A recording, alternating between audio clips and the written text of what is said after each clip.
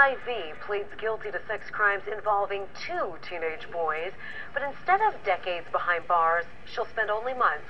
And one mother is outraged. Good evening to you. I'm Cherie Palello. And I'm Mike Dardis. That mother now fears for her son's health. WLWT News 5's Allison Montoya live right now outside the Hamilton County Courthouse with more. Allison. Well, Mike and Cherie, good evening to you. And by pleading guilty here earlier today at the Hamilton County Courthouse, this 32-year-old woman who tested positive for HIV will get out of prison in just 1 year. And of course, we talked to one of the mothers of the victim. She tells us that she feels betrayed by both the person she considered a friend as well as the entire court system.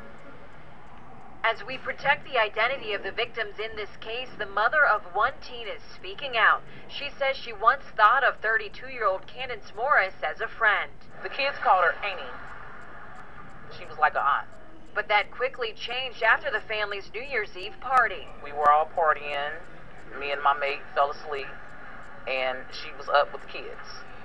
So after we fell asleep, it was party for her. A party the mother says involved her son, nephew, booze, drugs, and sex with a woman who tested positive for HIV. The mother says the boys stepped forward the next day and the family called the cops to report what happened. Documents show Morris was charged with 6 counts of unlawful sexual conduct with a minor and pled guilty to 3.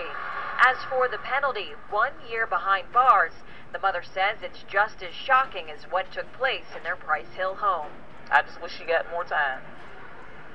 That year is not justified. Justice was not served.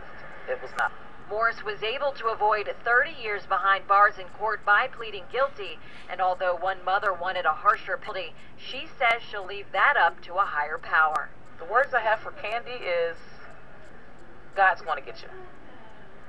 God has a plan for her.